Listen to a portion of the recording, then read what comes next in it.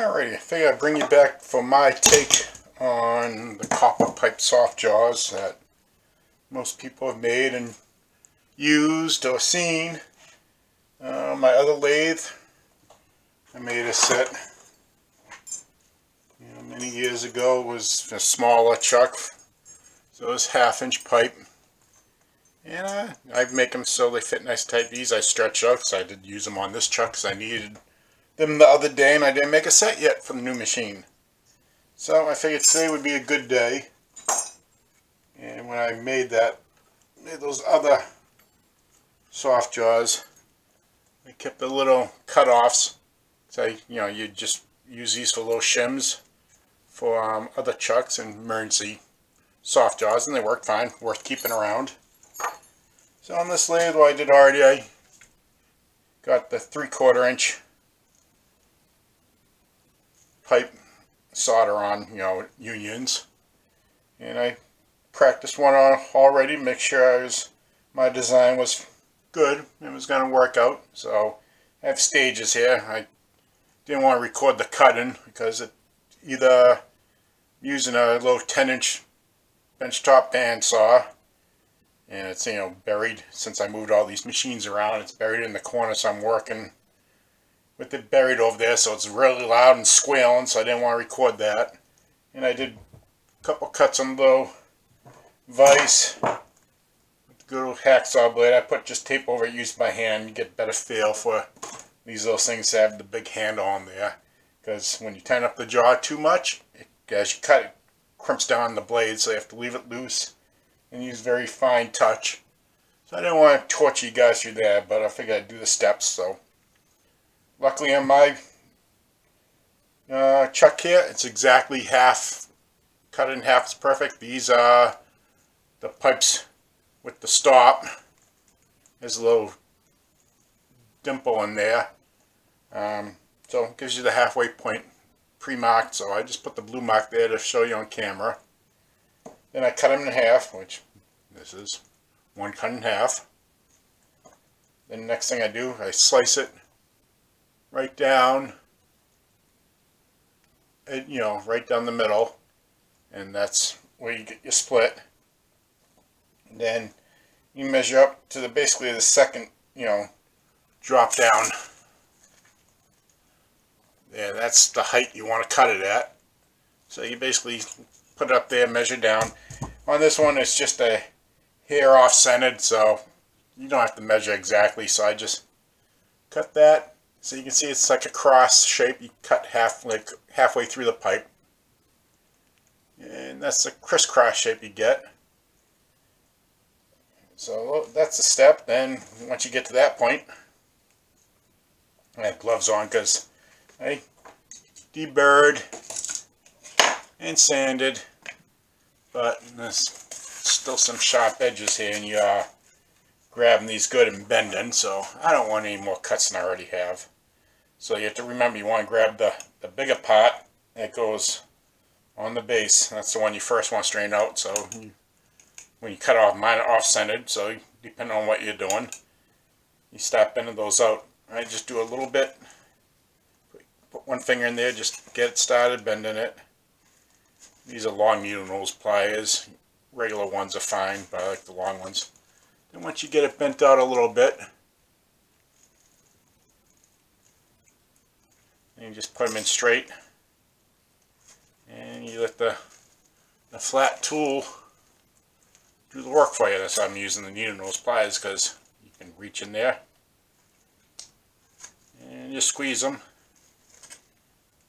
And it gives you the flat. And if you're not cut perfectly on that second cut, you make the cross, you'll get two different heights. But if you want to get picky after it's all together, you can trim them down, make them look nice and even. I keep them a little bent inwards so it's tight. Then you loosen up your chuck.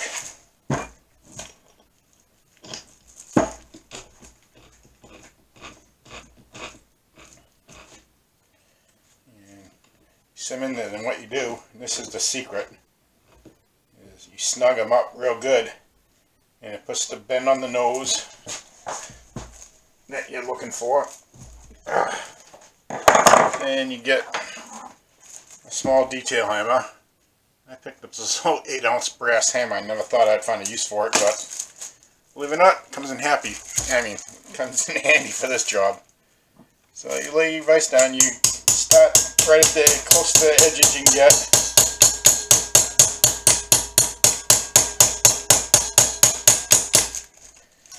And you start banging it so it starts getting tight.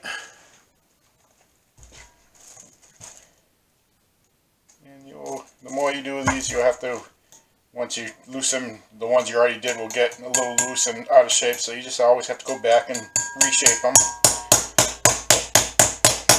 But once you get them there, they usually stay there pretty good.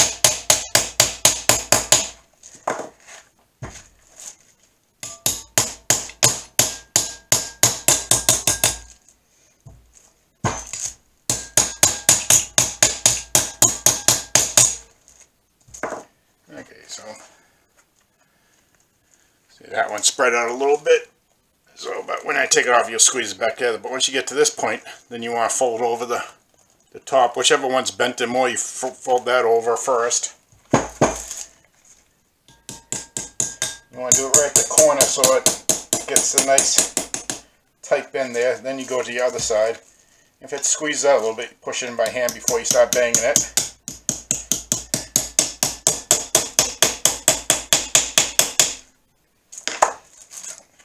That's it. So you just do that. Once you take them off, you squeeze them together, and you put them back on. You know, you keep on working to it. You can slide them on and off nice and tight. That's all you want. And that's basically my take on it. I'm going to go do the cross cut on this one. Make the third one. I won't torch you and make you listen to me saw that. So I'll turn off the camera and I'll bring you back.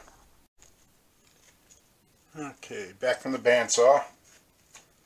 Got this one cut. Same idea, repeat. Find the bigger half.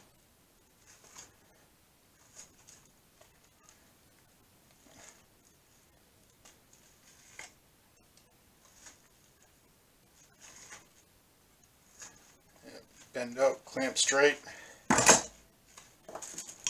Loosen up your jaws.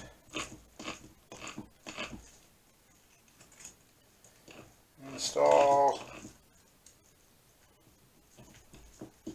Now with the third one in there, you want to get as tight as possible. This is one that helps when the chuck is on the lathe, but I'm set up for something different at the moment. And adjust the ones you already have in there.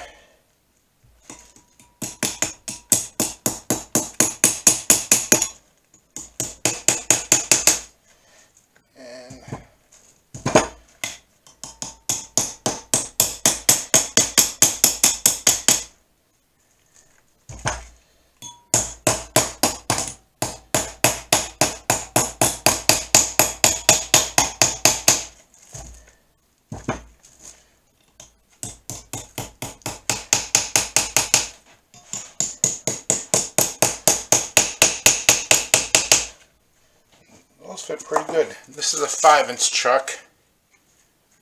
It seems like it has bigger jaws than other ones, so I had to use a 3/4 inch pipe. But basically, they're cheap enough. You go to the store, buy 3 of each. You really need just 2 of each, but you never know, you're going to mess up one maybe.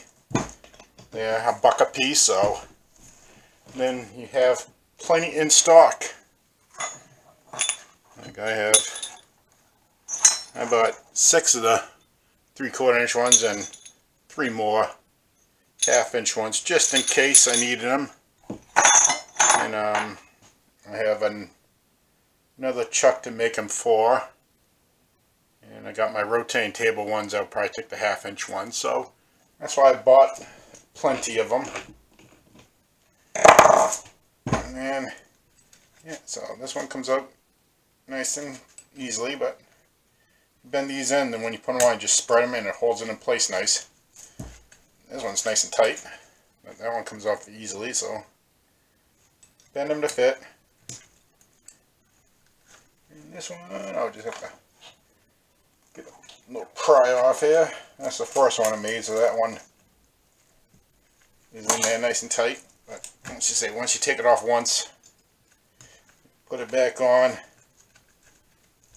they usually loosen up. So there's that. So there's my take on the soft jaws. They stay in place upside down. So it's nice when they're nice and tight, so when you set up you don't have to hold them. And copper pipe unions are pretty well, same thickness, so they're pretty uniform, so they work out good for this. So I know there's a million videos of this, but I figured I'd make my own, show it, because the ones I made a couple years ago, never had to rework them, they always work good. So I figured I'd make another set. So hope you have a good day and find this useful.